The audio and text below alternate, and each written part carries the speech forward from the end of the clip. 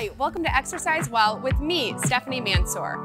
As a certified Pilates instructor, I love encouraging my clients to use a Pilates ring in their Pilates workouts to help them engage their core even more intensely and get a bigger bang for their Pilates buck. So to start, we're going to begin with a spine stretch forward. So holding onto your Pilates ring on the outside of it, turning and opening your legs as wide as your hips and flexing your feet.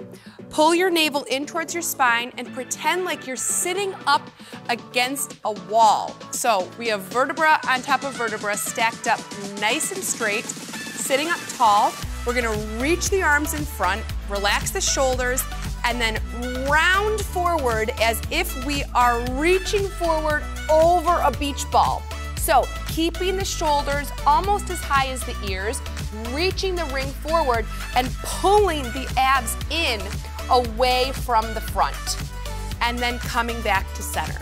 So exhaling to move forward and inhaling to come back to center.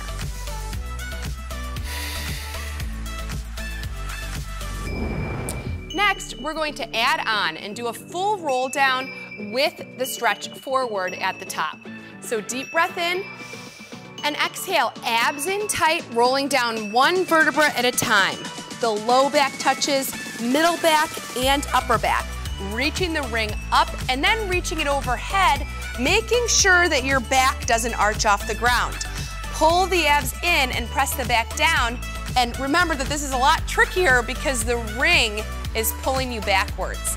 So abs in tight and slowly roll up, chin towards your chest, holding the arms up as high as the ears if possible, and then reaching forward and coming back to center.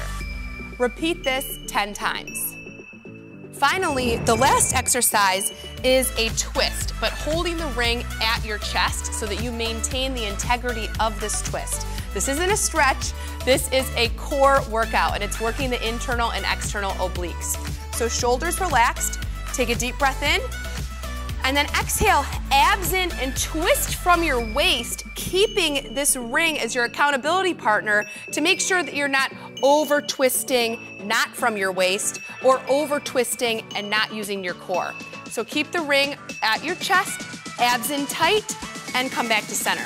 Twist to the other side and make sure that that opposite glute is not lifted.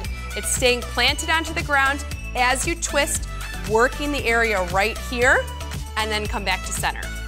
Twist and center, twist and center. I recommend doing that 10 times to each side. Thanks for watching Exercise Well with me, Stephanie Mansour. Have a great day.